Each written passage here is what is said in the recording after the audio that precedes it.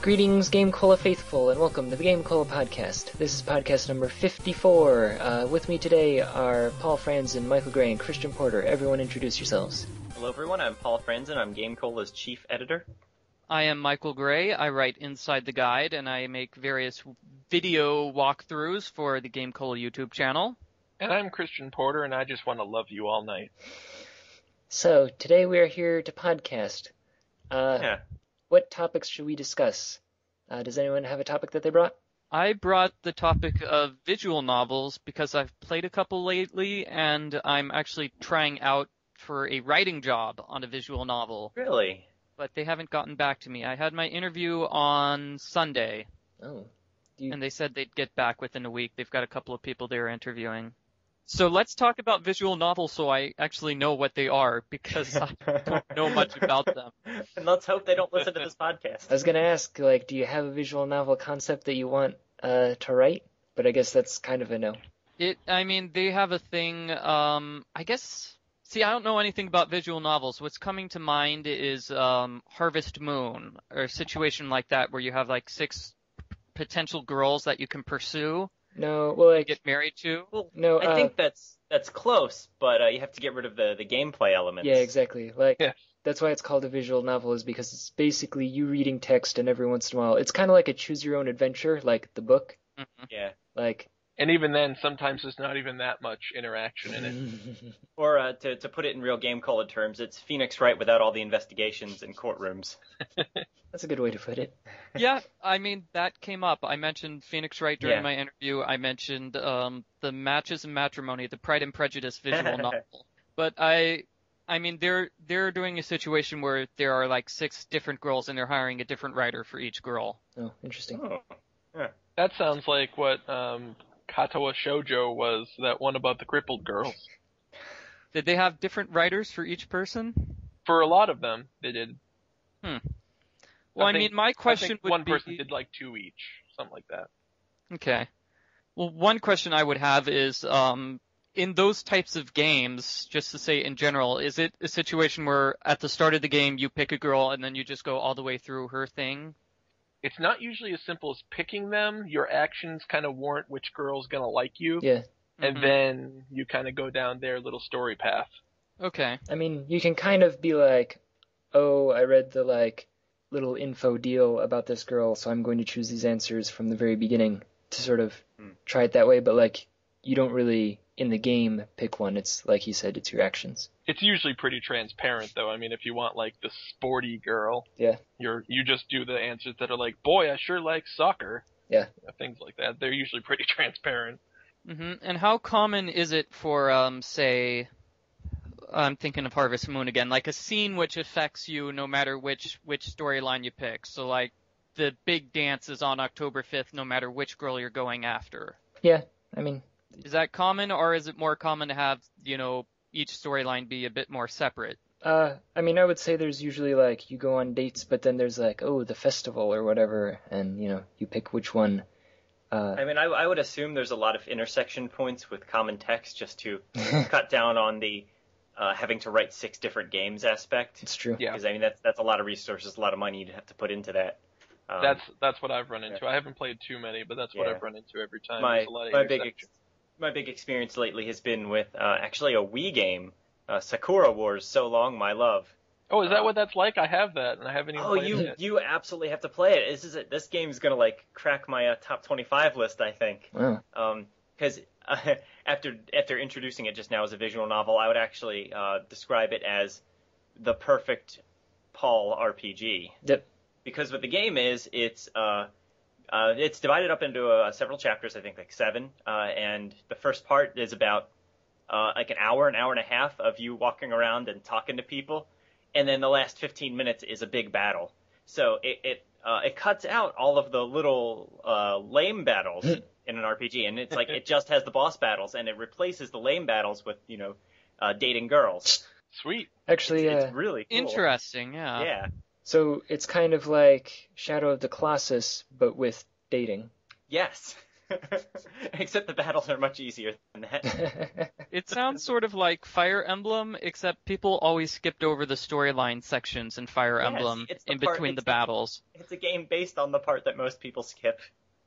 Really? It's like, that's not fair. Oh, I don't know. I mean, I'm very, very much enjoying the game. I'm just at the end now, and I kind of want to play the other 3 games in the series, but they're all in Japanese, so that might be a problem. All right, so now I know everything, and I am perfect for getting this job. Yes. All right. So, what was my topic that I have here on the topic pile? It's describe the perfect visual novel. I think If you got to write the perfect visual novel, what would it be? I like the note that you put at the end of that saying, hint, all the handsome men in the game are based off of GameCola writers. I think we should do that. We should do that as a prelude to the GameCola RPG. That would be way easier to program. That's true. We could totally just have each writer write their own path. Oh, that's true. Yeah. Oh. You pick one of 6 guys. Paste it all into Ren'Py and we're done. Yeah.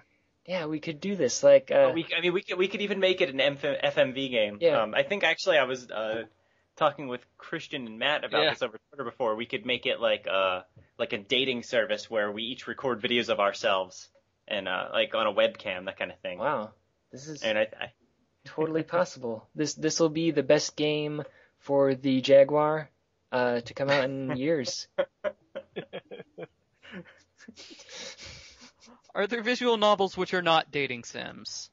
I think so. I would say probably. Yeah. Probably, but nobody plays them. Well, the problem with being a fan of visual novels in the United States is that they're all in Japan.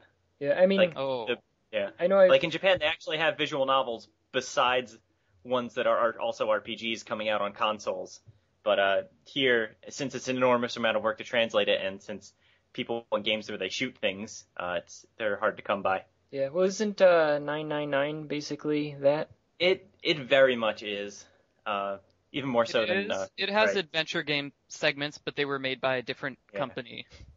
At the same time. It's kind of similar to Sakura Wars in that aspect, where it's huge chunks of text divided up every now and then by a puzzle instead of an RPG battle. So what about Deja Vu? Is that a visual novel? That I would not classify that as such. No. That is an RPG. No. That is an adventure game. Kind of an adventure game. With it too much. It's kind of somewhere in between an adventure game. Like, it's not quite.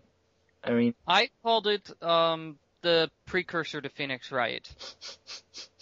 And how much better would Phoenix Wright be if it had a punch button? Phoenix or if you could punch yourself. Punch self. Can you punch yourself in that game? I mean, I'm pretty sure. Oh yeah. I know you can shoot yourself. I'm pretty sure. Yeah, because I think it says like "pow" on the whole screen. Yeah. And then I think it comes back and it's like, well, there you hit yourself. I don't know what that solved, but there you go. Every time you punch something, it says "pow" on the main screen, so it's not like we need a separate animation for punching yourself. Yeah. But I guess it does certainly have a lot more text and I guess you could call it story than your typical NES game, that's for sure. It seemed a lot more like inspired by like pulp novels and stuff. Yeah.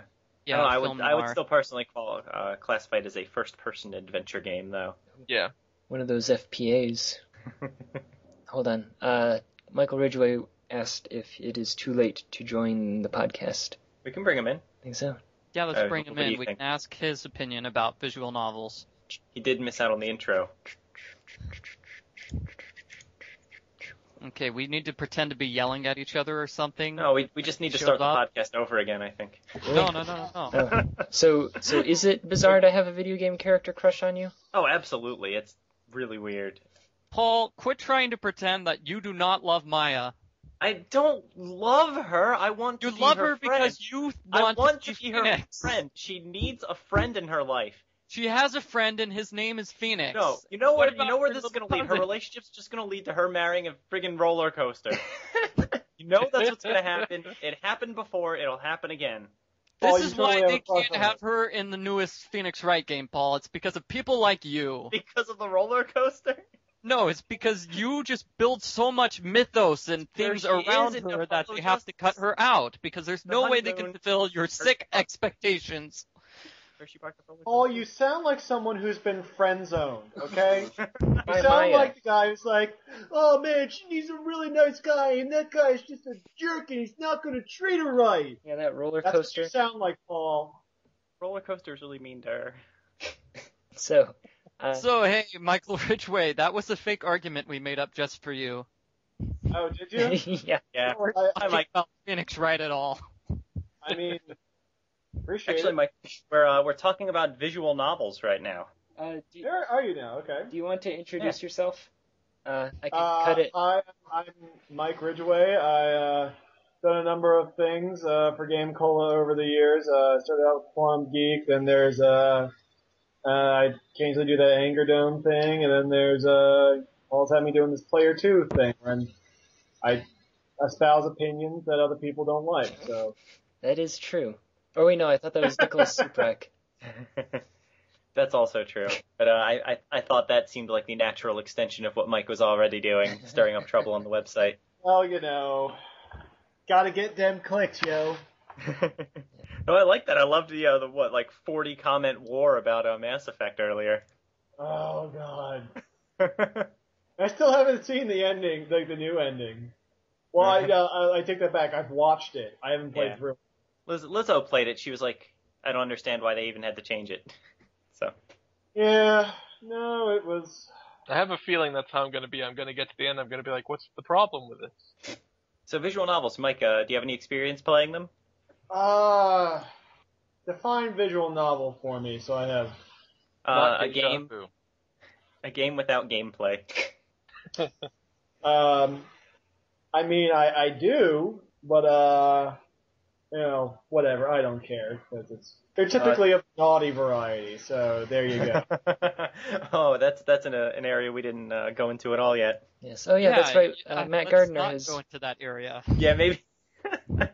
I'm trying out as a writer for a visual novel, and I'm specifically not trying out for the naughty visual novel. That's right. Yeah, what can I say?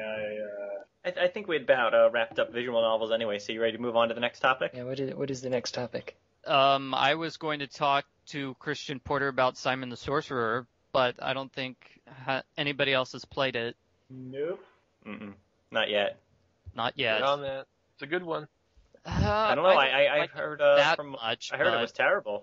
Really? I love it. It's a well-designed game. It's just there are problems. The map system is horrible. And I think that's just because it was, whatever you call it, in early 90s adventure games. Yeah, I mean, it's just, there are like 40 different locations, and half of them are empty. They're just scenery. So it's very easy to get lost. I do remember getting lost a lot. I think it was also my first adventure game I ever played, so a lot of it's probably just nostalgic. I readily admit that, but I like it. I think it's a funny game. It's a good time. Some of the jokes are a bit off-color, but otherwise, yeah, it's a very good graphics, solidly done. Should we go to the... I thought we had more to say, yeah, but I'm scrolling through the topic pile now, trying to find one. Since we have a good variety of people here, got any stories of gaming tragedy, deleted save games, chewed up controllers, etc.? Oh, hell yes, I do. So this... I mean, okay, let me just run down the list in my head. I mean, there was a time I borked my entire save game in Final Fantasy VI. Yeah. Because as anyone knows, well, most people know, that game, like, the original release is glitchy as hell. Oh. And I think I was in the Phoenix Cave, and I was sketching with Realm. Yeah. And that the game just barks. I think I corrupted my save game. Let's see, what else have I done? Well, actually, I did it to my little brother a lot, because he would always save in the top save slot. Yeah. So, I would click and save over it. Yep. Like, oops, sorry, Matt. And then there were the times he would get to the end of the game, and I would just sort of pick it up and be just like, well, I've watched you do all this other stuff. I'm just gonna beat this guy. Oh man, this is awesome. Hey, dude, I'm just gonna keep playing. And yeah, I would just take over his game because I'm a terrible brother. Yeah, I have a couple similar stories. I've tried to replay it recently and I can't stand the game Xenogears. When I was in high school, I loved the game. It was amazing. And I spent a really long time for whatever reason, I was having trouble beating the game, so I spent all this time, like, leveling up and getting all of the best equipment and everything, and then one day, it just deleted itself. Oh. And then, like, I didn't touch it again for, like, 5 years. Well, I mean, that'll do it. Yeah. I have a lot of stories like that, too, mostly revolving around the Super Nintendo. Yeah. And having the audacity to accidentally bump the system while you're playing it. Yeah. Because as any long-standing Super Nintendo owners know, if you do that, it'll erase the first save file. Like, if you so much as touch the system, you're done. Yeah. Oh. Of course, the solution there that I've only recently learned is just use the second save file instead. Well, you just figured that out? Yeah. I never really noticed the trend that it only ever knocked out the first save file. I thought maybe it was just the active save file, but I've had other people say that perhaps it is just always the first one. No, I mean, I feel like I have a lot of stories revolving around games either turned off or erased at inopportune times. My wife and I spent hours and hours and hours playing a co-op game of The Sims on the Xbox back in college, and then one of my roommates came into the room, started talking with us, leaned on the Xbox, leaned on the reset button of the Xbox, and then we suddenly didn't have any more babies. They were all erased from existence. I think Vanjie was playing, what was it? It was the Monkey Island that was on PS2. Escape. Yeah. Yeah. And she had, I think she was just about at the end, and either something happened that blew away the save. And she was just so frustrated. I mean, to have to have slogged through all the way to the end of that game and then not be able to see the finish, man. Yeah, and actually, so what I did for her, basically, I mean, I watched it. I had played it before, I knew most of the tricks, and I, like, over the span of 2 hours, like, I just did all, like, the puzzles really quickly, just like, boop, boop, boop, boop, boop, boop, boop. And got her, most of the way back, and she's just like, thank you, I can take it from here. Once you cool down. Yes. At least, with the adventure games, it's really not that bad if you lose your save, because, most of the time you spend on the game is just puzzling stuff out. Once you know it, it's just like, oh, well, this game is now an hour long. Yeah, I mean, you can even just, like, watch TV or listen to music or something while you're doing it. It doesn't even have to be, like, the thing you're doing. You can just kind of go through the motions and get right back to where you left off. Or, someone who's learned the motions of a game and is just, grinding, grinding or finishing up some side quests while he's doing a podcast. Yeah. And that's...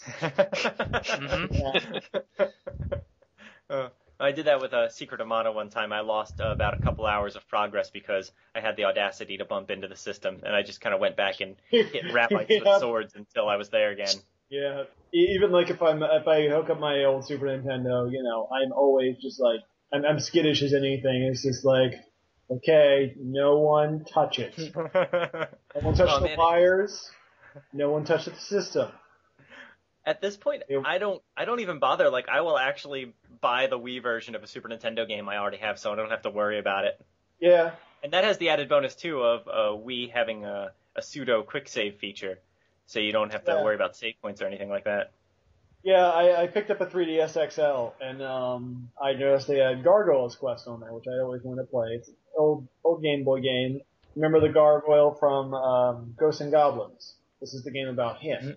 And it's a decent little, like, action RPG. But it's hard. It's old school hard. You lose your life, you gotta start all the way back at the town.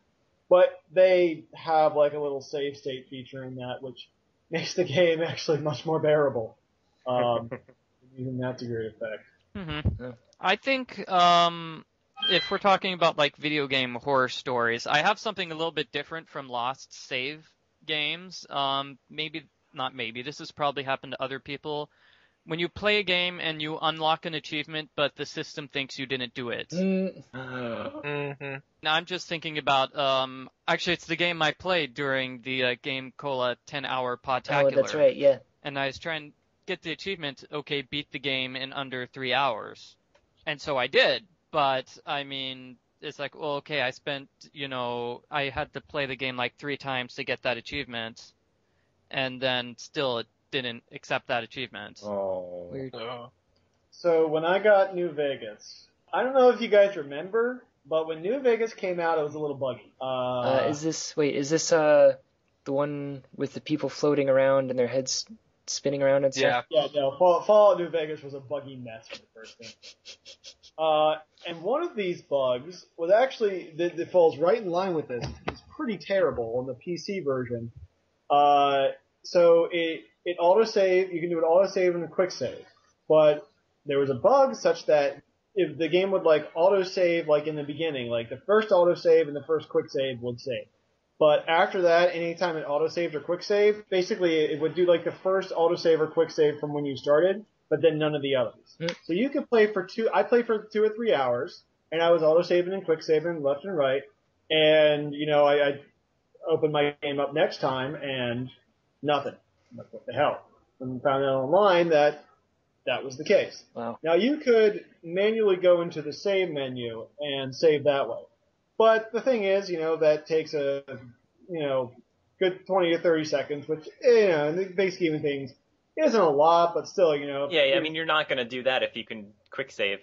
It defeats the purpose of having the quick save. Yeah, exactly. So someone figured out a workaround where if you bring up the debug menu, it's just, there's a quick save command that would work.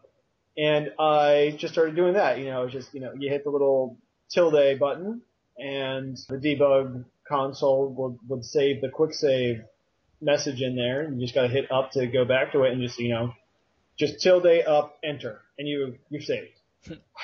Turns out all the achievements in Fallout New Vegas are turned off if you use the debug menu. Oh no! So achievements aren't the biggest thing in the world to me, but I was doing all this stuff, and I'm noticing it's like, what?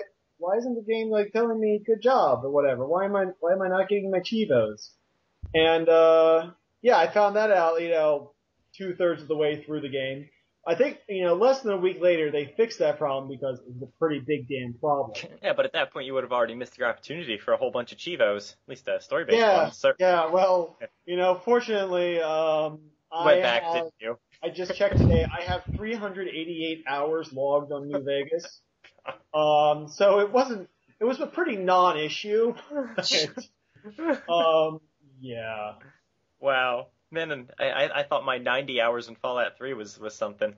Paul, I don't think you understand just how much, well, of course you do, because I rant about this on the site like every other time I talk. I love Fallout so very much.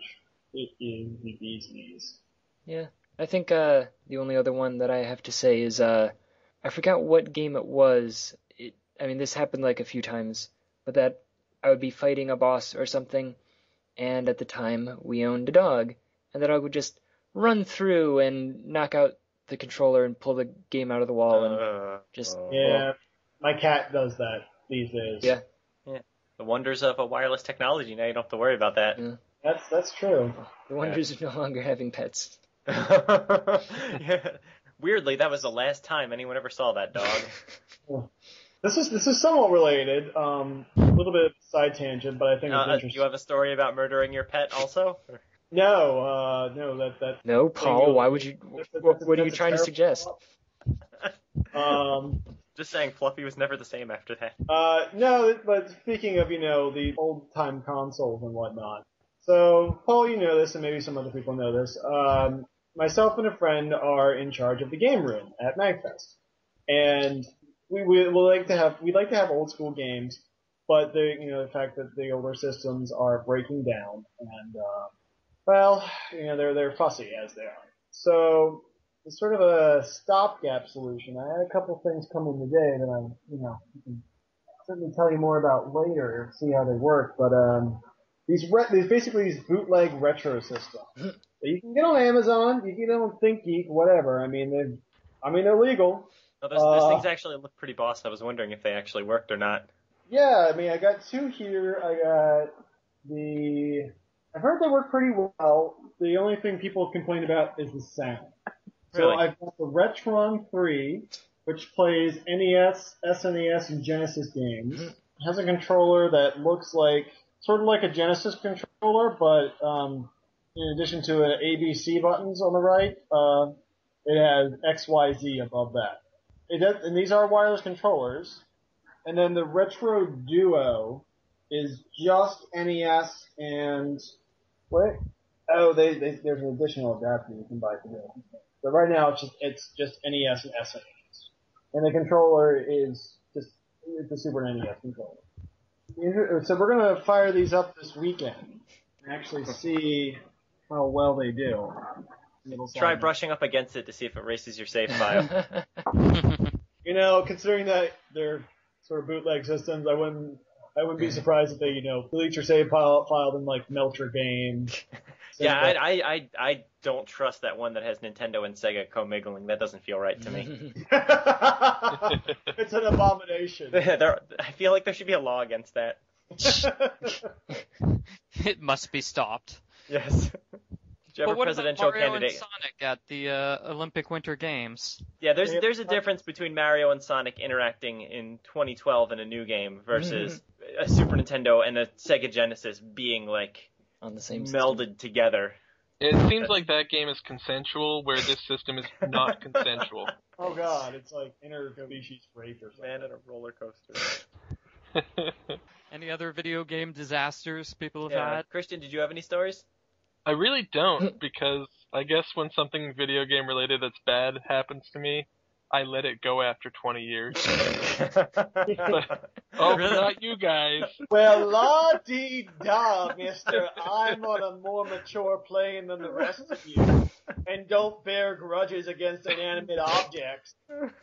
I have almost had a tragedy because I've been playing Persona 3 on the PS3, and God, that save system is buggy. I'll try to save. It'll be like, no, there's no card here. I'll be like, yeah, I know. It's a virtual card. You implemented it in your code, and it'll just be like, no, there's no card here anymore. But other than that, close call. Nothing that I can really think of. I played a PlayStation game where every time you would save, it would just automatically create a new save file until they were all filled up, and then it wouldn't let you delete them. That was fun. I recently played the Seventh Guest for iPad. This is going to be the topic of my next Inside the Guide, but there were two puzzles I couldn't unlock while playing the game, and it turns out they left them out of the iPad version for technical reasons. So I spent like 2 hours watching video walkthroughs of the game on YouTube and going through every single screen trying to figure out how do I unlock these two puzzles, which are supposed to be there. They couldn't get it to work, so they were like, whatever. It turns out the puzzle runs based off like the processor speed of your computer. Oh no! One of those. It's Willy Beamish all over again. It probably worked in 1992, but apparently the iPad is a bit stronger than a 1992 computer. runs a tad faster. Wow. They couldn't just like add a multiplier or something? No, what they did was they released that puzzle separately for $2 on the iPad. Wow. Oh. As a separate game. Yeah, that's a brilliant idea. It's the Seventh Guest Infection for iPad. The microscope puzzle, and if you've played the game, you probably would know what that is. I do have Seventh Guest, though, around here somewhere. I also recently found Phantasmagoria. All like 32 discs that it has. Yes. No, that's not even like each disc is like 40 minutes of content too. It's like if that. They really had to cram that video footage in there. Man, you're in for a treat though. Yeah. It's on my backlog too. Although I told you this, Christian, but you really should play with the walkthrough handy because the game gets very frustrating very quickly. It's not so much that the puzzles don't make sense, as that a lot of them are based on like, okay, you did this thing, now time has passed, so you can go here and do something else. Like, there are a lot of puzzles that have no logical connection. They require you to just go here because it is now later in the day and now this guy is here. Oh, like you have to be at the right place at the right time? Yeah. Oh, that's so annoying. Mm-hmm. Like the Sega CD Sherlock Holmes game. Yeah. So, I played through almost the whole game. There's that adventure game hints website, UHS, that it gives you the hints incrementally, where it says, like, it was actually exactly like how you did your walkthrough for Life in the Dorms, Christian. I thought I made that up. I thought you were basing it on UHS. No, well. No, where, like, the first hint is, like, something smells bad in the cafeteria. And then it's like, maybe you should look at the soup. And it's like, there's a rat in the soup. Pick it up and use it. Stuff like that. Yeah, that's just like mine. Yeah. Mine would just get really blunt at the end. I was essentially playing through the game with that open on one monitor and just following the first level of hint every time, so I didn't have to spend a lot of time just being annoyed, wondering where I'm supposed to be at any given moment. So, anyway, I would recommend if anyone's playing Phantasmagoria in 2012, they should do it that way. Yes. That was also a problem with the Seventh Guest, with the FMV cutscenes, was that the order the scenes play in makes no sense whatsoever. So, for example, I don't know if you guys have played the Seventh Guest. You haven't. It's like Willy Wonka meets Evil Dead. Wow. Basically, he just invites 7 lucky guests to his fabulous mansion, and it's a toy maker who's apparently a devil worshipper and things like that, and they all die in gruesome ways. But the thing is, all the scenes are out of order, so characters will appear in scenes after they've died. And no, it's not that I played the puzzles out of order. The scenes are really that out of order. I was going to ask. But I'm thinking of one particular puzzle. It's the coin puzzle in the room where right before seeing the puzzle, you see the death of this guy. You see him die, and it's basically, sort of like I said, like Willy Wonka. He wanted to come because he wanted to become fabulously rich. He wanted to become filthy rich. And he finds a suitcase full of money, and the money's poisoned, and it kills him. Okay. Because he eats money? it. Well, does he go swimming in it? Like, No, he grabs the money, and he's screaming in pain after he realizes the money is killing him. You And put that's down the money. I know.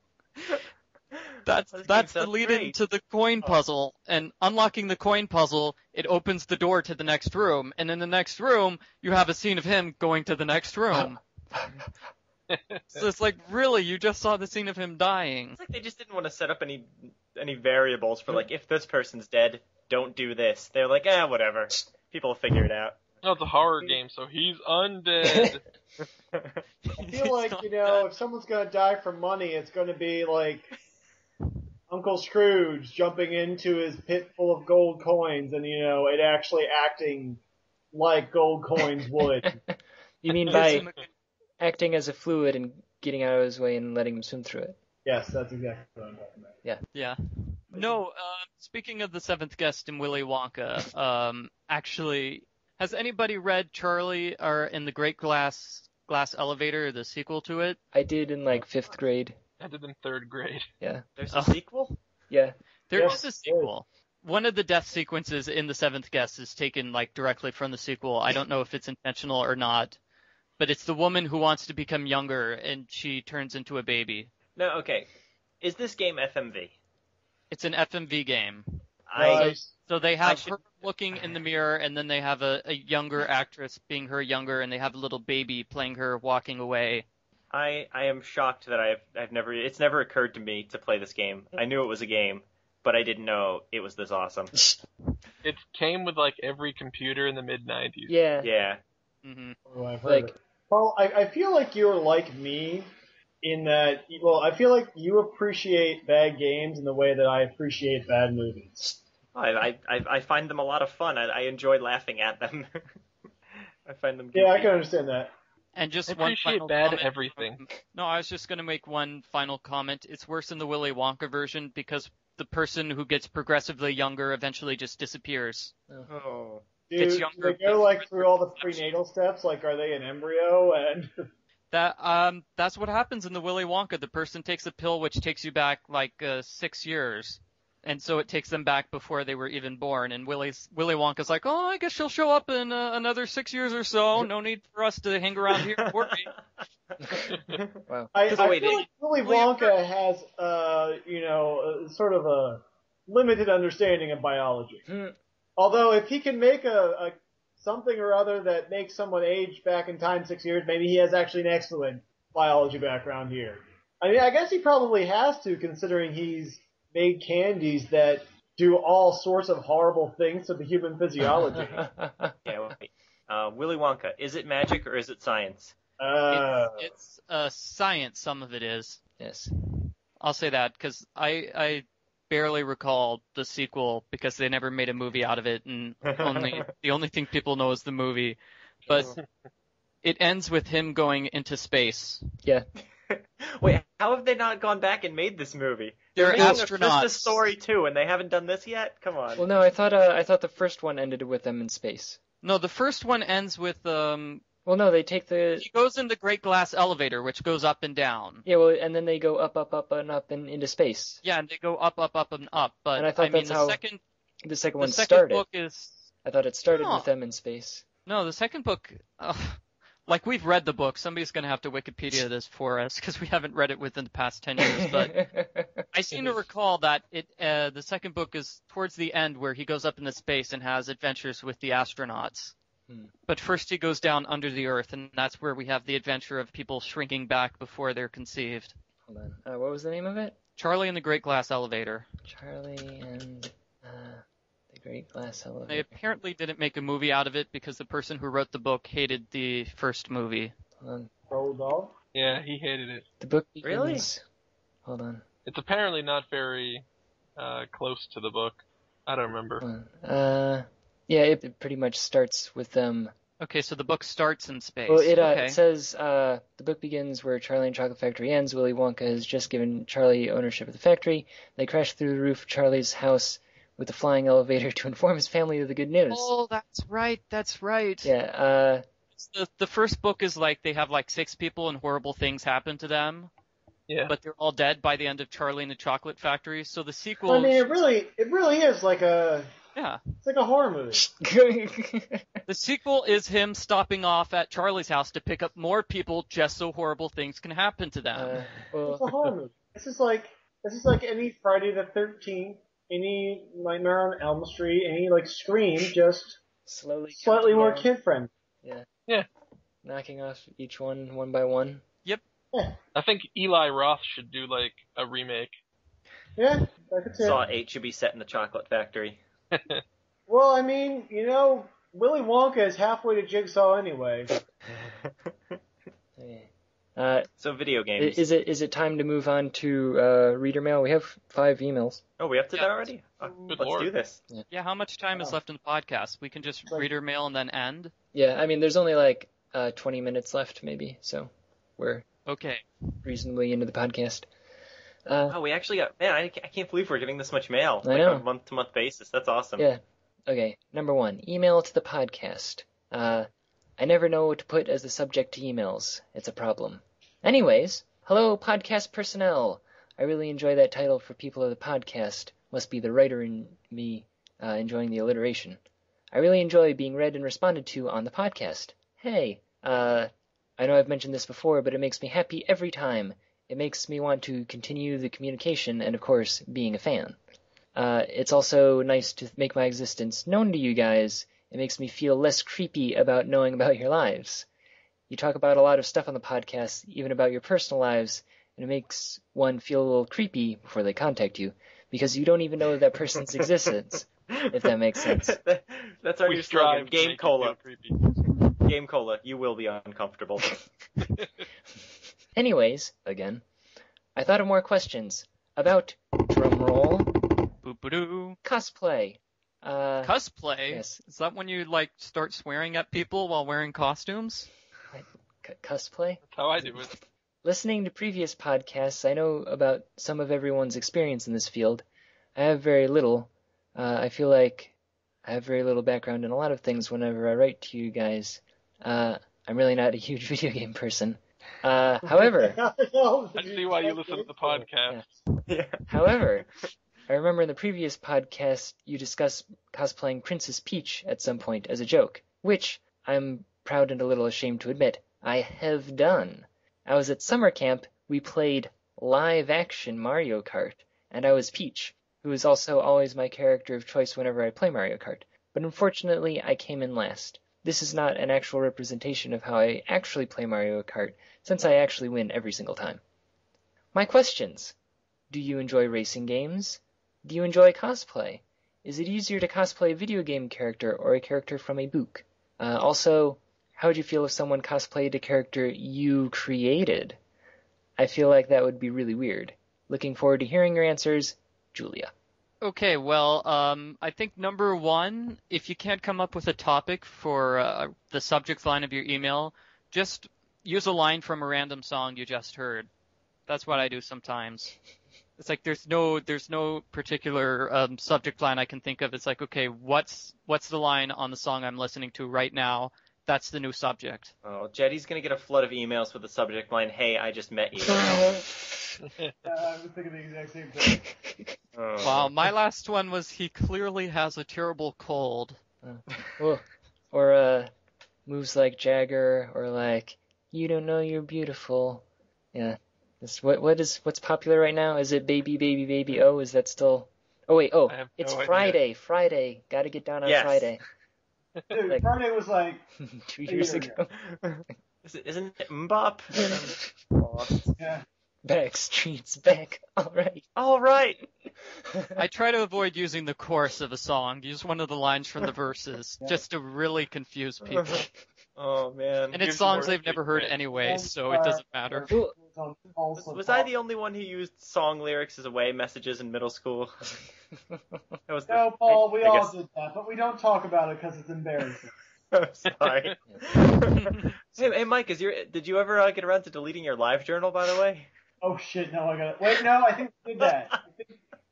I think I got an email a while ago that says they did that. It's fine. I backed it up onto my desktop, so I'll put a link up in the show notes. Okay. So, do you enjoy racing games? Racing games. Depends. No.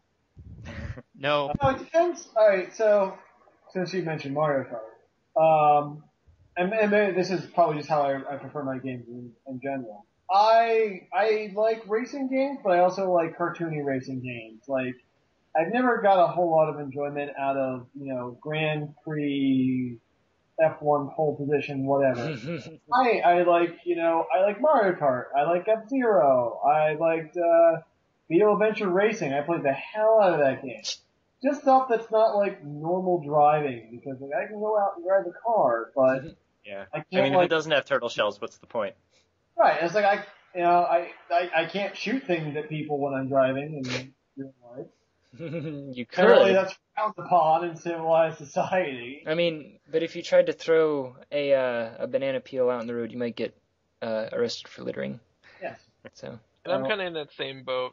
Like, I play the more arcadey type racing games. The serious ones like Forza, though, that's just a game of me rubbing a car against a wall because like I just can't control it. I can't stand, like, I can handle racing games to an extent on consoles, but when I actually play them in an arcade, the controls are so twitchy. Like, there's no real control. It's either you're careening to the left or careening to the right, and like you just floor it and go. I'm completely on board with that. Like I've been driving an actual car with a steering wheel for a very long time now, but put me in a video game where I have to do that and I lose my mind. Yeah. Like I have no idea. Like I'm just supposed to hit the accelerator the entire time, right? That's how driving works? Okay.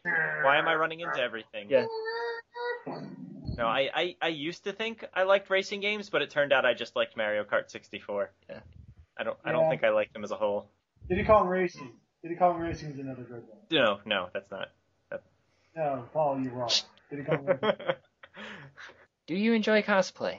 Is this the same group of people we had talking about this before? I think except for Mike I Ridgaway. wasn't here. I think. I was not here. No? Yeah, the two Michaels were not cosplaying earlier. So, I sent in the email about cosplay. oh, did you? Okay. Yeah, it was about my friend, let's call him R, who I saw cosplaying Oh, yeah, Detective that's right. Gumshoe at Fanime 2008. And then we saw the video proof of Paul cosplaying. That was not me. Same video. I'm not a girl. You It's know, been I proven don't conclusively like. by doctors. Go ahead. Sorry. I don't really like cosplaying, I guess because it's a bit too much work to actually find costumes. I remember last year I had to play Peter Pan in a Disney play. It's like, okay, well, I'm just going to get a green shirt and that's it. But I wrote the script for the girls who had to play the Disney princesses, and I had them sing Disney songs because I thought that would be fun. Yes, And apparently they have horrible singing voices, and they hated me for it. So they bought me like the official Peter Pan costume with tights and everything. So I had to wear it. Wow. Speaking To of get things that are revenge. going in the show notes. The video footage of that play, I think, has unfortunately been lost. But Oh. apparently, no, somebody has it. But do you know that you're not supposed to run in tights? You know what happens when you wear tights for the first time and run across a clean stage? You fall down. Everybody thought it was part of the play, and they're like, wow, Michael, that was so hilarious how you were pretending to fall all the time. Like, no. No. I broke my coccyx. That's a funny word. Take me to the hospital now. Thanks. We really need to get Kate J on the podcast because she actually does cosplay. She builds, she puts together very, very elaborate costumes. I see her talking about on Facebook. She's quite talented. Yeah. So, I mean, if people really want to hear us talk about that, and I'm guessing maybe they do because it's the second time it's come up, maybe we can try to get her on sometime to talk about it. Mm-hmm. Is it easier to cosplay a video game character or a character from a book? A book? A book. Oh, what's a book? It's like a visual novel, except without the visual part. Okay, cool. Sounds fun. Yes. I would think it would be easier to cosplay a video game character because, like, the look is, like, solidified. You have a good concept of what they look like. I think it'd be easier to do a book character. Unless there's, like, really well-established images of what the character looks like Harry Potter or something like that.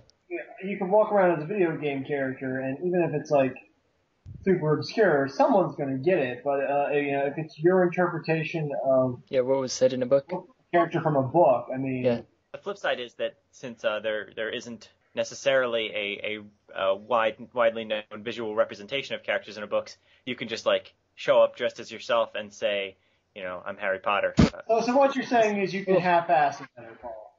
Yeah, that's exactly. Well, in this universe also, the movies don't exist. No, I'm totally Marco from Animorphs. You could have more leeway in the book characters. I think that's it. Because I think cosplay. I'm Holden Caulfield. I mean, you can totally have more leeway, but it's also less to the point of I think cosplaying where you want to be recognized. Well, I guess it depends on how into the cosplaying you are. If you're doing it just because you're supposed to, if you're doing it for fun.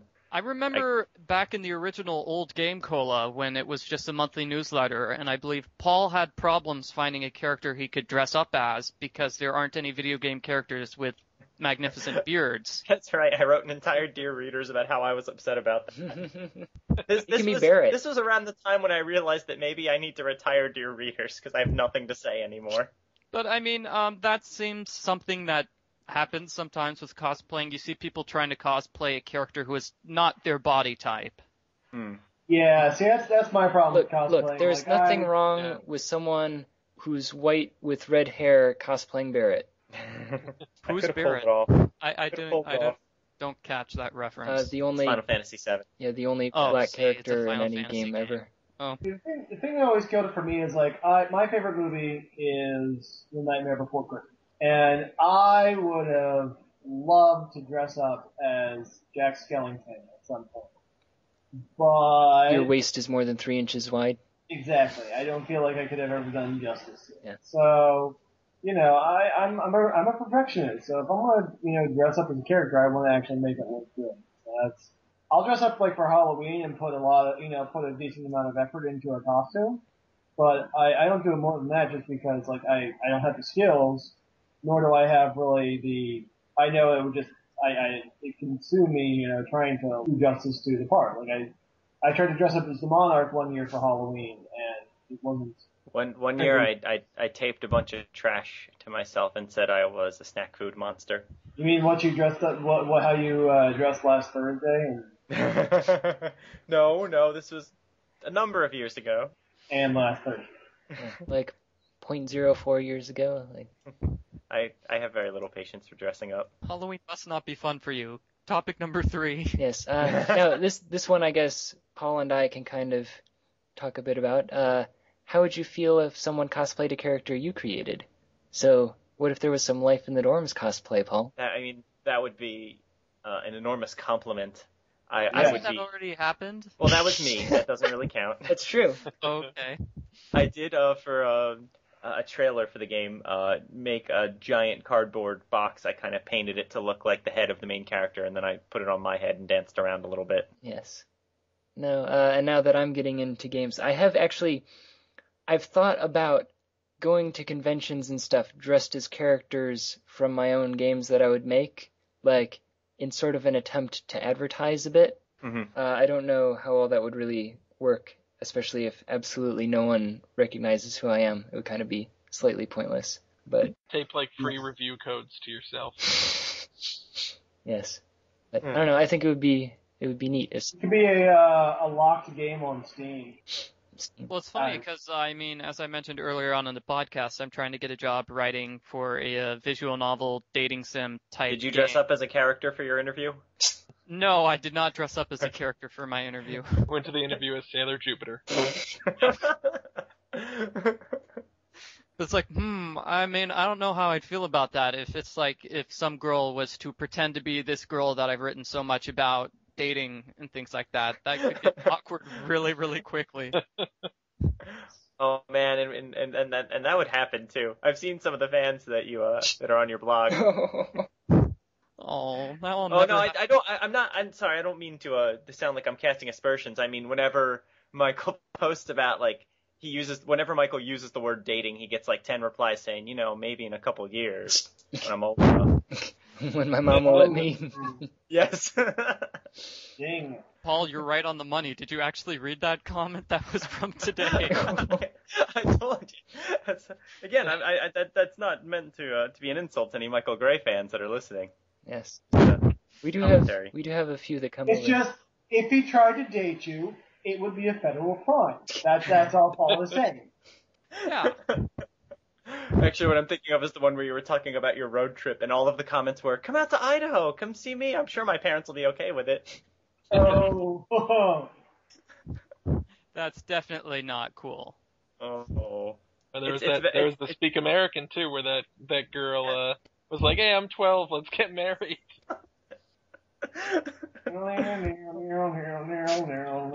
GameCola, you will feel awkward. Yes. Yeah. But I mean, I do appreciate that kind of enthusiasm. Yeah. So is it time? Is it time for the next email? Did you say there's 4 more? Yes, there's 4 more. Okay. Okay. Podcasts. Hello, GameCola crew. I have 2 questions. One about podcasts, the other about Gulp, Ace Attorney. Oh no. I'll start with the Ace Attorney question. Yeah. As you know, the platform for Ace Attorney 5 had yet to be announced, and as you may or may not know, Shu Takumi recently stated at PAX that there is a small possibility that the Ace Attorney series, at some point, could completely transition into iOS. I was just wondering what your thoughts were about that. Let's go ahead and answer that before I continue on to the next question. Yeah. Well, since then they've since announced that Ace Attorney 5 is going to be coming out on the 3DS, unless I'm mistaken, and it will be coming out here. So. End of conversation. Yeah. I will note that this was sent like a full 2 weeks ago. Yeah. More than 2 weeks ago. It'd be interesting. Apparently they've released all the Ace Attorney games on the iOS system, except for the second Miles Edgeworth game. I mean, I would certainly prefer iOS over not being released at all. Yeah. But I mean, it's only for Japan anyway, so it's nice that Japan gets iOS releases, but we don't get them, so it's not really an issue for us whether or not they exist. Well, we got the original trilogy HD, didn't we? Or aren't we? We are allegedly going to. Yeah. So I don't know. I prefer gaming on a gaming console. I don't really like playing video games on my iPhone. Yeah. But that's because I'm an old fart. Well, Ace Attorney HD apparently has problems in that all the animations which worked on the DS version aren't there in the iOS version. So all the characters are just going to stare at you the whole time. They're not going to blink their eyes at all, and it's just going to be creepy. Oh. All right, what was the other question, Jetty? My other question is about podcasts. You see, my friend and I would like to start a fan podcast about Hetalia Excess Powers, but we are not the most tech-savvy duo, unfortunately. I mean, we're completely clueless. Sorry, if you could tell us about basic equipment that we would need, how to set it up on iTunes, etc., that would be great. Thanks, Aubrey. This is the right podcast for that question, because I think everyone who's in here has at least hosted and edited a podcast at some point. Well, the thing is we don't actually set them up on iTunes. It's done through that script that Kevin made. Yeah. So there is that problem. So we don't know about iTunes. But well, if you can set up I mean, this is terrible, but I think the answer is to Google a service that'll let you upload your podcast to it for free and create the feed for you, and then you can just submit that to iTunes pretty easily, I think, just like through their website. You can probably go to Google and search for how to set up a podcast on iTunes. Really, we are just not being very helpful here. But Okay, how to actually record the podcast. Yes, we're all over that. To record the podcast, what we do, since we are across the country, me being in Florida, Michael Gray being out in California, etc., all you other guys wherever you are, New Hampshire or whatever. New Hampshire, and Paul's right outside your living room. Paul? You can't see me. We use Skype to do the talking, and then we have a program called Callgraph, which lets us record the conversation. We're still using Callgraph, okay. I then open the file up in Audacity afterwards to edit it. Other than that, just having a microphone, and a computer. Yeah.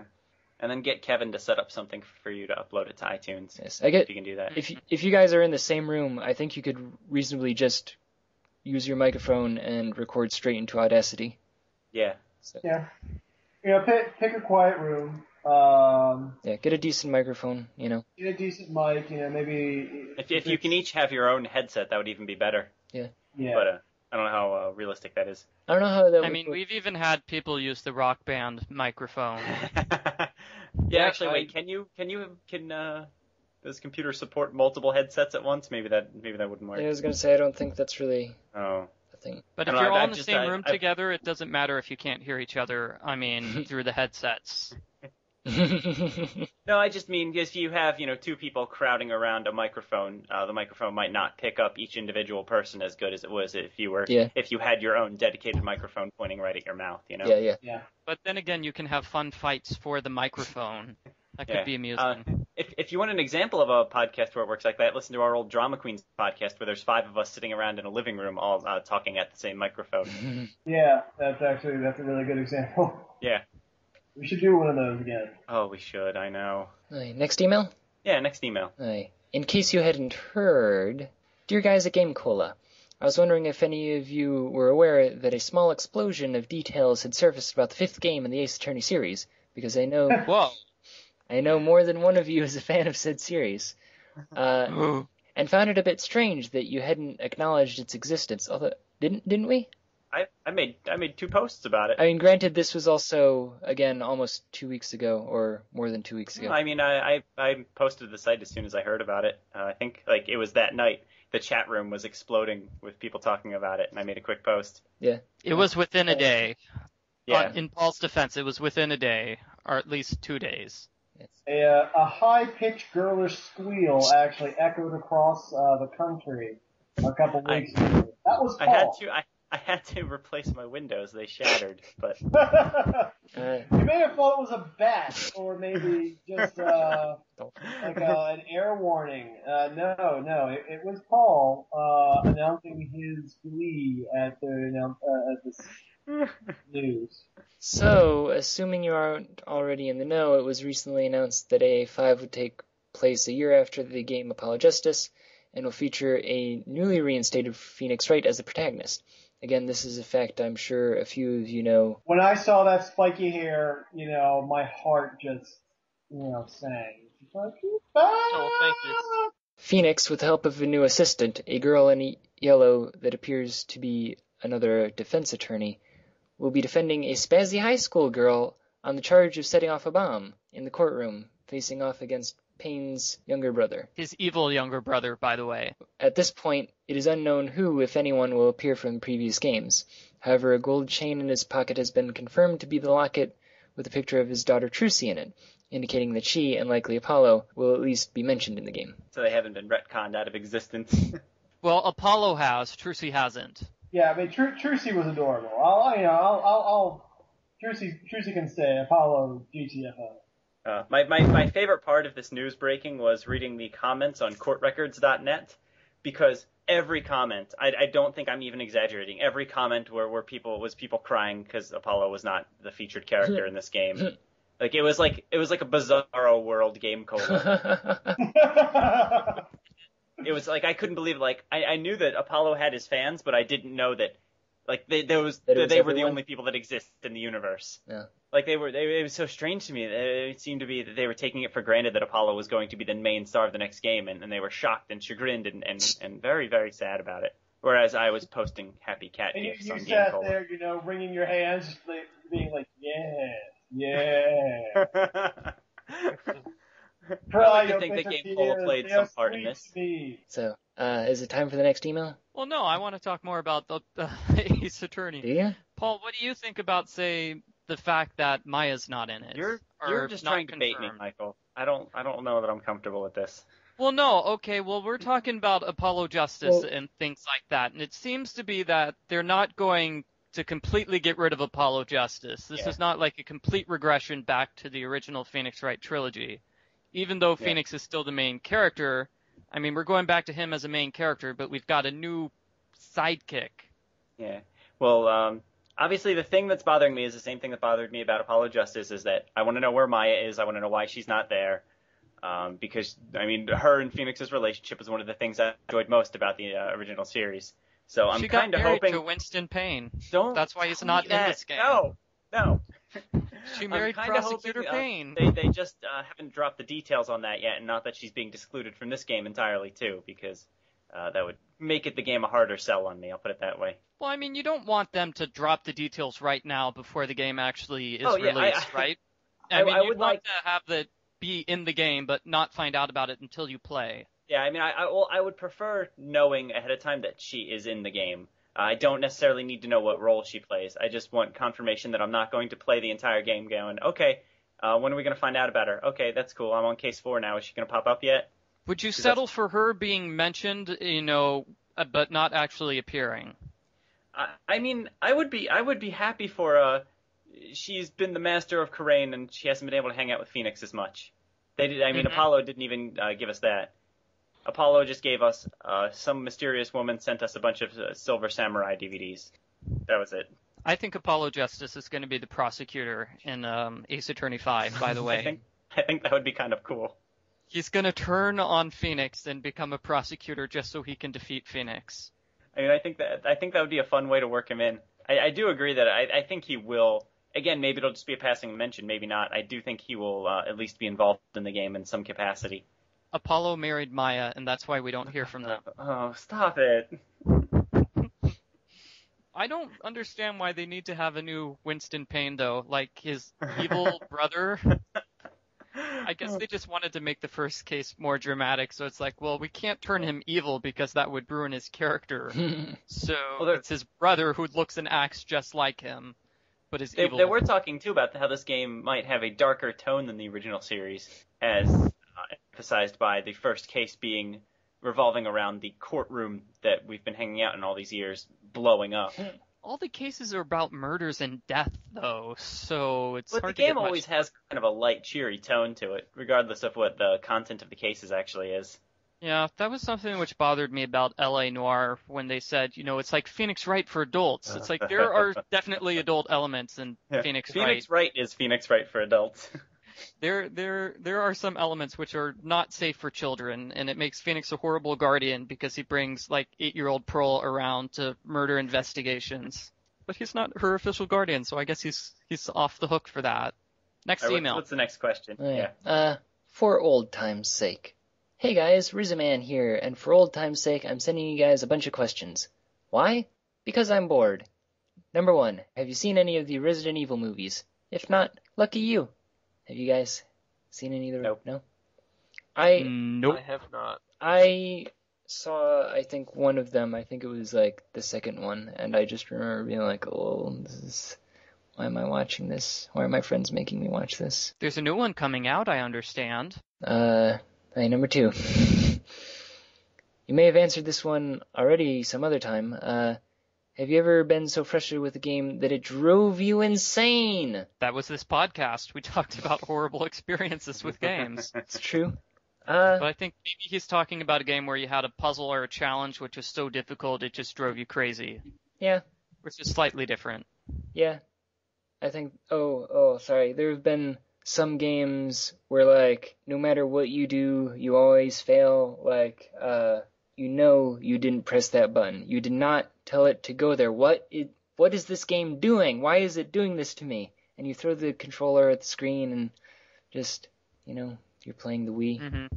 Again, to get back to the seventh guest, there are a couple of puzzles which are the fastest puzzle solution takes over 10, 15 minutes. I think that's just too ridiculous. Yeah. And this puzzle should not have been included in the game. Somebody should have said, this puzzle's ridiculously hard. We should not include this or else everybody's going to hate it forever. Well, like some fast-paced puzzle games like Tetris Attack or something like that, you'll be trying to move the cursor around so that you can, like, change some blocks or whatever, and you're moving really quick, and you click, and it's like, I didn't click there, and then everything is ruined, and you had all this stuff lined up, you were going to win, and then the game just ruins everything for you. Just thanks. You didn't do what I told you to do, and now I have to start over again. I also hate it when I pause a game in the middle of an action, and when I unpause it, completely cancels out the action and kills me. Yeah. Like you were charging up or something, and then you pause and you come back, and you made sure to hold down the button before you. Yeah. But it releases it anyway. So, number 3, Halloween is almost near. So what game are you scared of most, or if you ever got scared, what game? This Halloween there are 2 scary games I'm going to be playing. I'll be playing Nancy Drew: The Deadly Device, and Charlie and the Chocolate Factory. No, 9992, which is Virtue's Last Reward. They're both coming out around Halloween, and they're both like horror games about murder, so it seems appropriate to play them. Yeah, somebody's dying in the new Nancy Drew game. How exciting! Oh, finally. This is like her first murder case in 26 games. Because the first game, I guess they weren't entirely sure what they were doing. Maybe that was made before they had like the ERSB. I don't know. I don't really play a lot of scary games, or really games in general, I guess. So I've been looking into some. I was gonna play Slender soon. Oh yeah. And SCP-87. What's that?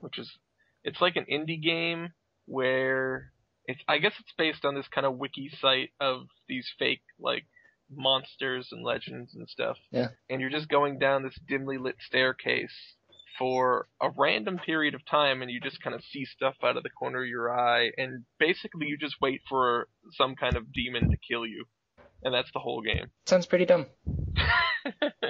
It apparently just like kind of plays on your own paranoia because you never know when it's going to come. I don't know, but that's the thing, is like when I'm playing a game where this is the idea, it's like, oh no, when could it come in this video game that I'm playing?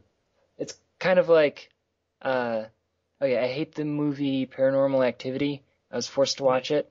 And, like, my friends who were with me were like, oh, man, that was so scary. And I'm like, dude, the entire movie was suspense. Like, to be sitting here waiting for something to happen for 2 hours, I kind of don't really care by the time that, oh, look, the movie's about to end. Really? Did it really happen now? Oh, no, I wasn't expecting that for the entire movie. See, at least this game's only 5 minutes or so, 5 to 10. They don't make you do it for like a 40-hour game. I tried playing Slender, but whatever scary elements are in that game didn't really work that well for me. Were you playing it like out in the backyard, like on your laptop? No, I did it right. I had the lights turned off. It was nighttime. Yeah. It was just me by myself. But I think the problem was I guess I'm really bad at Slender because I spent the entire game just kind of wandering around the forest, not finding a single thing. and my understanding is that the Slender Man approaches you more frequently after you have found the notes that you're supposed to be collecting throughout the game, and I only ever found 2 notes before I got just so completely bored with it. Yeah. So I don't think I ever unlocked the scary parts, as it were. I've been kind of skeptical about that game because I don't think it looks scary, but so many people are saying, "Oh God, it's so scary." Yeah, that's what I heard too. I heard it was the scariest thing ever, but I don't know. I guess if I had been better at finding things, it would have worked better for me. So, number 4. Do you think? Well, I have a comment. I have a comment to make. Just piggybacking on what Jedi said earlier. I think that's a problem with video games and/or movies if the type of scariness. What I'm saying doesn't make sense, but I mean, if it's like a jump out at you, like something appears suddenly and that's scary, whenever you rewatch the movie and you know it's coming, all of a sudden it's not scary anymore. Yeah. Yeah. Actually, I have one cheap.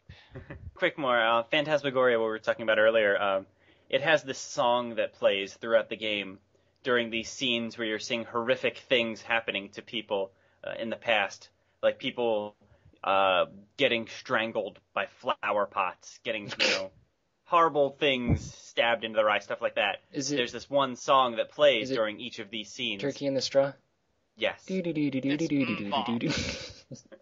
So So in the final chapter, you're fighting what is essentially a boss fight, and that music starts playing, and it's not an inherently scary song, but since my brain had associated with all these horrifying moments from earlier in the game, it really knocked me out for a bit. Yeah. It was quite horrifying. Interesting. So I was like, oh god, now something like that's gonna happen to me. Unless I solve these clever puzzles really quickly. Interesting. I like the Pavlovian aspect to it. Yeah, it's kind of cool. That's exactly what was going on. Mm-hmm. Were you the seventh guest? In the seventh guest, you play as the seventh guest, who is do I want to give spoilers? Does anybody care for spoilers? I don't care. Okay, he's the little kid. The little kid who wanders into the mansion and gets killed by the bad guy. Oh. So it's like, wait a minute, that was me 30 years ago. I was that kid. Dun dun dun. Oh no. It's a huge plot twist. And so you save the life of yourself when you save the little kid. Interesting. Now I think about it, it's the stupidest plot twist ever. So Little kid really should not have been in the game. It was freaky. Yeah. number 4. Do you think the Wii U will be a success, all jokes aside? I really hope so, because I've already pre-ordered mine. So I hope there are games for it. Is it actually a console, or is it just like an extension of the existing Wii? I mean, it's not like a Kinect accessory. It's a brand new console that. It's its own console. Yeah, I mean, it's as powerful as the Xbox 360 and the PS3. Weird. I don't know. I'm rooting for it. Not because I'm not even really that interested in the iPad controller. I just want more new iPad controller. Essentially, it has a tablet for a controller. Yeah. I thought you meant they were making a controller for the iPad. I'm like, oh, that would be so awesome. No. You're talking about the iPad Wii is U. a controller. No, I want more new Super Mario Brothers games that are multiplayer. Oh. Actually, okay, Yeah. this leads into number 5. Which new Wii U games interest you most? So we can combine those two. It would be that one. I mean, New Super Mario Brothers Wii, the co-op at the same time aspect really, it was one of the best games I had played in a very, very long time. I just had a total blast playing with my wife, playing with my friends, playing it with anyone I could shove a controller in front of. So I'm really looking forward to experiencing that again with all new levels and whatever, drawing stuff on the iPad, whatever they have you doing with that. And I'm also looking forward to Tank because of that wonderful, wonderful name.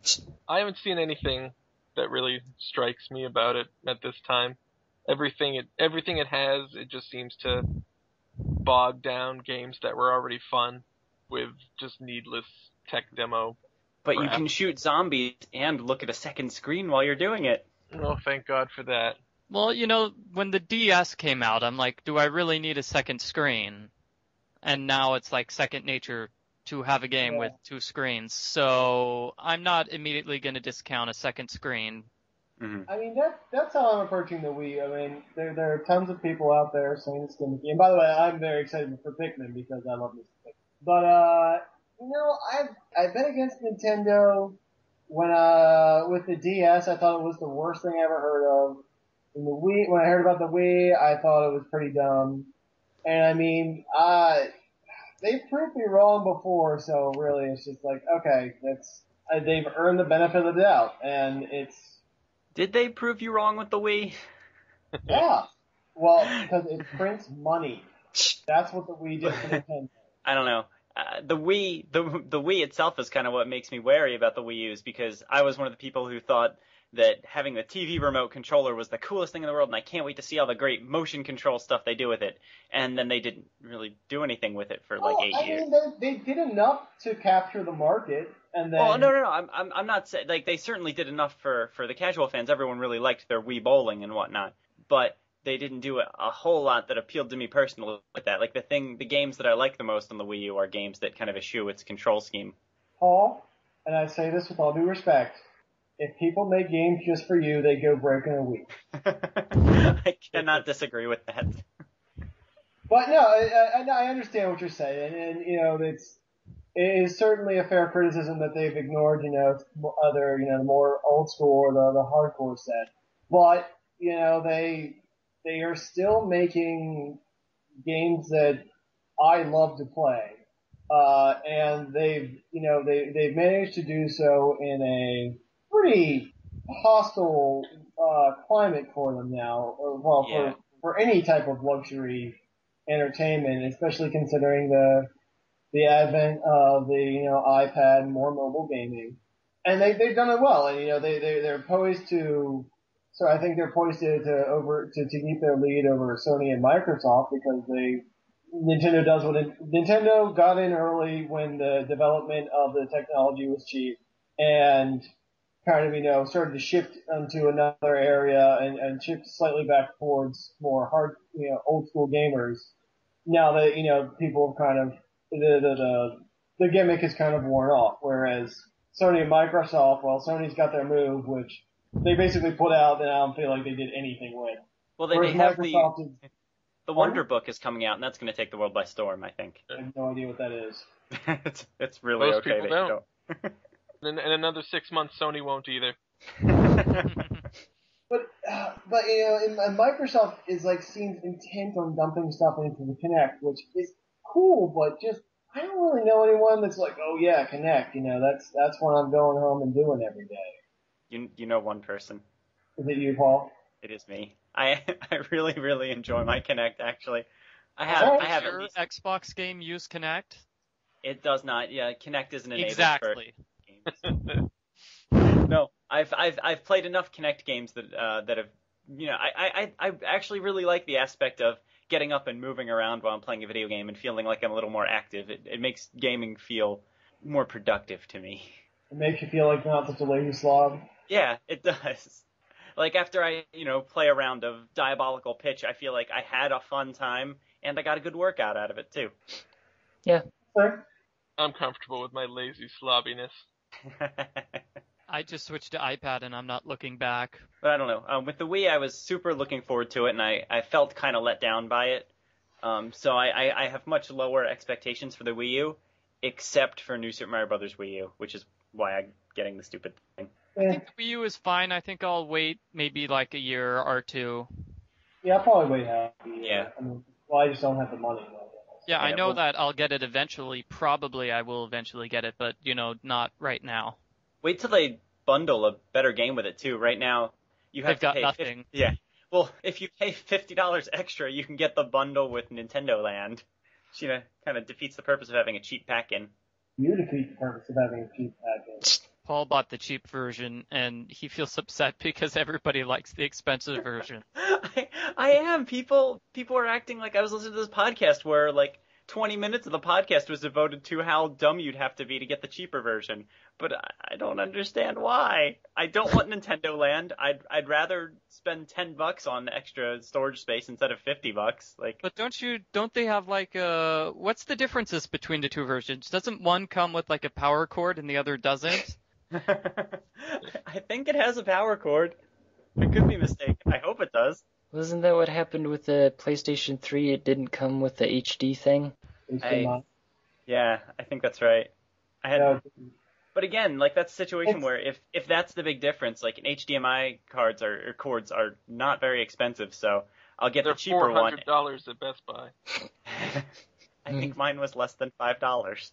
Yeah, I bought a bunch of HDMI cables the other day from MagFest. I got 20 of them for $32. Yeah, exactly. I mean, yes, I used a coupon on Newegg, and there was a price break, but yeah, no. Anyone who pays more than $2 for an HDMI cable is wasting their money. I'm just trying to look up the information between the two different Wiis. Yeah. Well, I think that's it. I think the differences are, the expensive one has Nintendo Land, it has a bigger hard drive, and it comes with some sort of discount program where you get 10% back. But paying extra for that just feels like, paying extra for a discount card at GameStop. I'm never going to use it enough for it to pay for itself. A gamepad charging cradle. So does that mean that you're going to have batteries with your little iPad controller? No, I think it still comes with a plug to plug it in. It just doesn't have a little stand. But to charge it up then. Oh, okay. That's what you're thinking? I think so. I could be wrong. The 3DS has a cradle too, but I never actually use it. It does? Wow. Mine didn't. I think mine came with one. I don't know. I left it in the box. I mean, the original 3DS came with a cradle, but the 3DS XL does not. Oh, yeah. Okay, yeah. I have a 3D XL, and I actually really like it. Yeah, you're right. Apparently the only difference is they've got the cradle, a stand for the gamepad, which is different from the cradle, the stand for the console, and then twice as much memory, yeah. So I think I was just a little offended that people were just assuming that you would want to pay $50 to get all this stuff that you don't really need. Have you met Americans? Fair point. But it worked out great for me because when I actually went to pre-order it, both models were sold out everywhere except the GameStop, which only had the cheaper model left. Yeah, I'm just gonna wait 6 months. I don't feel like, again, not in my budget, and I'll just get it then. I think that's very reasonable. I was gonna say, if I pay attention to various deal sites, I'll probably be able to find, something for $50 off. Oh yeah, I mean you can probably also find a bundle with a game you're more interested in too by that point. Yeah. That's how I do my shopping. I just really want new Mario. I don't know if I've emphasized this yet. You still haven't tried Mario 3DS. That's a completely different thing. I don't want anything to do with that. There's new Super Mario Brothers you want new Super Mario Brothers, the multiplayer version. Yeah, I mean, it's the multiplayer that makes the game. I think people who were disappointed with the Wii version were only so because they didn't play co-op. I did, and I still was. You weren't happy with generic Mario game number 16? How could you not love it? Oh. I think it would have been so much better for me if Player 1 and Player 2 didn't touch. No, that's what's fun. I love picking up people and throwing them around. Well, that part would be fine to me. It's just that when we're both jumping over a pit and I jump into the bottom of their feet. I enjoy the chaos. I don't know. And since the game's relatively easy, you always have enough lives that it doesn't become a huge issue. I have a couple friends that almost broke up over that game because of the issues. My wife and I played it, and we stopped after one time. Our marriage isn't strong enough for this. Well, my wife and I beat it, and then we played it again to get all the big coins. So are you guys done talking about that topic yet? Because we have one. No, I've got one more thing. One more thing. This is more recent news. Apparently, the gamepad, the Nintendo's not selling extra controllers for the Wii U. Well, apparently all the launch games don't support another one. So I guess that's... So then what's the point of having two controllers? Yeah. I mean, the only reason you would want it is if you break the one you have, I guess. Well, weird. Then why do they have the system support two controllers when none of the games support two controllers? Well, they anticipate they will in the future, but right now, I guess all the launch ones don't. And so if you break your controller, you're up shit's creek. Yeah. Okay, so I guess I was going to ask how is that going to work with new Super Mario Brothers Wii U, but I guess you could just use a Nintendo Wii controller. Yeah, and that's it. I think all the games that support multiplayer at launch, they support one Wii pad and then multiple Wii remotes from the Wii that you probably already have, which is quite handy. All right, next topic. Okay, we have one more question. Hello, I have questions. What do you think about the Wii U? Do you think it will be worth the money to get it? Should we read these emails at the beginning of the podcast so we can have topics? No, didn't someone yell at us when we just made the entire podcast reader mail? That was me and Jetty. That was like a 2-part episode, wasn't it? That's true. I don't know, I almost want to say, we have the GameCola podcast topic pile, but we don't really have enough time to discuss the topics when we also read the fan emails, because the fans send us... I mean, part of me wants to say that if we can do a podcast where we're just talking about the subjects that people ask us to talk about, I feel like that wouldn't be a terrible thing. Yeah. I feel like we've probably done it right. I think podcasts usually balance it with, say, they bring 2 topics and then they have, like, say, 2 emails and they talk about the topics in the emails in addition. Yeah. Like, the thing is, I don't know, I mean, we get so many emails, I don't want to, like, ignore the emails that we get from our fans. Yeah, and we've already complained, like, about the Ace Attorney emails being ridiculously late and behind the times. Why don't we put it out to the listeners? Do you guys want us to do podcasts where we're just essentially? Whoa. Paul. Send us email if you want us to. Yes. No, but really, I mean, if the people want us to talk more just about the things that they tell us to talk about, we can certainly make that the focus and only go to the topic pile when we don't have anything from the listeners. I think last time we sort of covered some of the topics that were on the topic pile. Should we perhaps go back over those a bit? Achievements, what makes the game genuinely scary, how much backwards compatibility should a system have? Who is your daddy and what does he do? Yeah, who's the black private dick, who's the sex machine to all the chicks? Paul Franzen. How much rock Say could what? Chuck Rock chuck if Chuck Rock could chuck rock? That's a good one, actually. Pick 3 to 5 characters from any game. Who's your RPG dream team? Oh, I like that one. What videos would you like to see people make for the GameCola YouTube channel? I mean, there are some good topics on here, but also That's true. a lot of the fan topics that we get are pretty good. I mean, look at how long we've been talking about those. Yeah. This last one's kind of a repeat of what we just said. Yeah, I mean, I guess there's some condensing to be done, but I don't know, I feel bad. Like, so many of these are from people who are GameCola super fans. You know, they email us every month. Well, see, I don't know how, like, I think it really depends on how the reader mail section comes across to people. Like, does it just seem like something you should be doing in the last 10 minutes after doing a full podcast already? Or is it something that people would want to be the primary focus of the podcast, you know? Yeah. I think that's... Because if it's just like, if people just think it should be the last 10 minutes or whatever, like a kind of wrapping up, sending us emails. No, I mean, if people think it should be more of a wrapping up segment, then I guess we're doing it wrong. But It's not the question and answer podcast.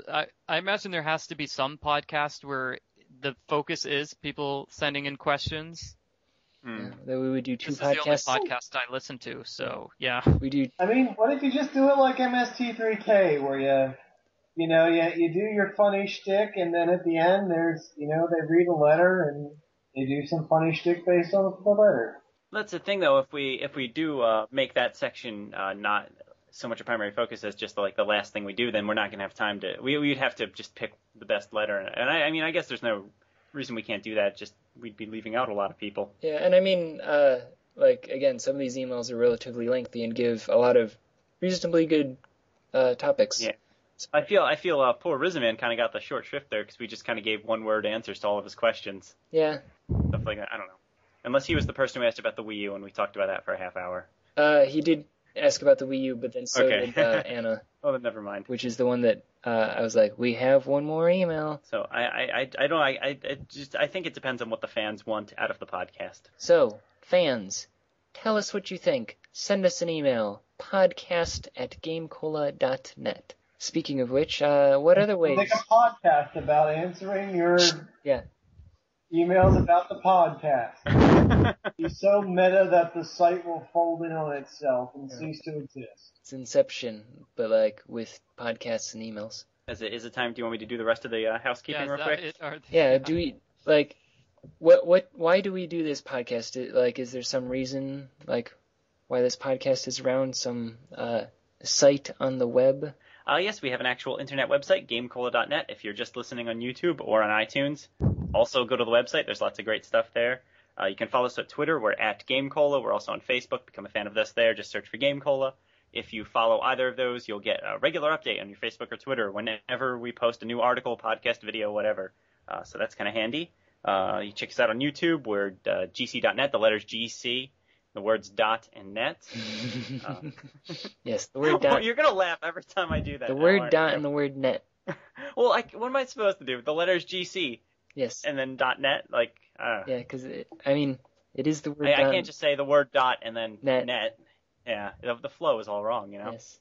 The word dot. Anyway, if you're not checking us out on iTunes, do that. Subscribe, rate us high, don't rate us low. If you don't like us, we don't have an iTunes thing. Yeah. As Jetty said, you can email us, podcast@gamecola.net. And apparently we don't do this anymore. We keep saying we will, but if you want us to call you live on the podcast, send your Skype username or actual phone number to the address I just gave you. Maybe we'll do it someday. Hopefully. Maybe I can bring in some of my special guests from my contact list. Like, I mean, maybe, I don't know, maybe we just need to have, like, every few months, like, a catch-up, like, this is dedicated to the fans, this, like, a second podcast of the month, only for fan stuff. I don't know. I mean, that could work. Would you be okay doing multiple podcasts every now and then? Every now and then, I mean, not every month. Yeah. But, Fancast. yeah, I don't know. That might be a good way to do it. Yeah, and then we can have a podcast where we catch up on emails that we didn't get a chance to, and also call some people. So, I don't know. Yeah. I mean, fans, tell us what you think. I'm sorry to keep going back to this, but the idea of just using the topic file seems weird to me because it's like we're coming up with arbitrary topics for the topic pile, so we have something to talk about. Whereas we have all these people emailing us saying, please talk about this, please talk about this. Oh, yeah, let's use that. True. I don't know. I mean, again, some people amongst the GameCola staff, previously their problem with it was that we were reading, like, YouTube comments and stuff. That's true. Well, I mean, let's use a little discretion here. Well, we haven't read YouTube comments in months. Yeah. I mean, that was also back we when we weren't probably getting shouldn't be reading any comments from, God Hitler 99. I mean, we stopped doing that once we started getting actual letters. Yeah.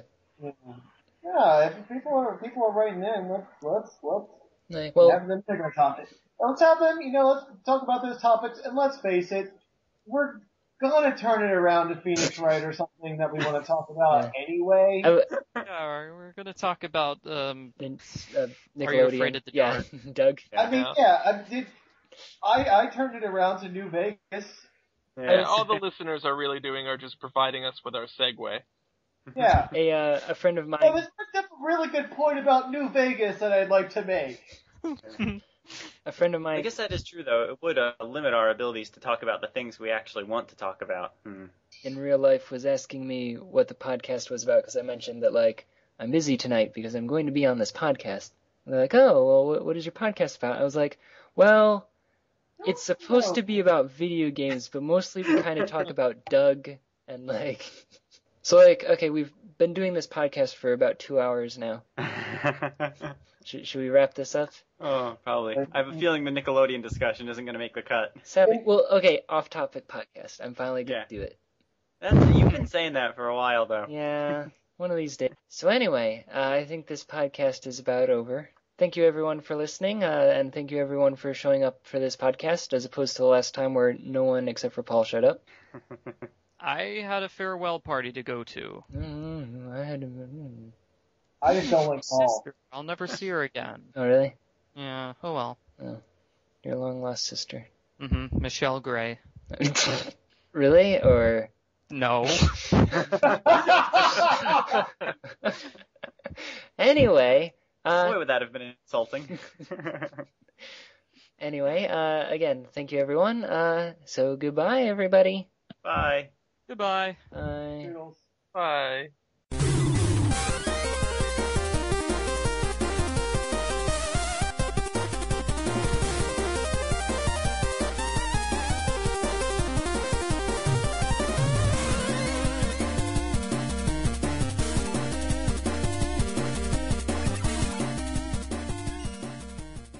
As such, we are, constantly trying to figure out.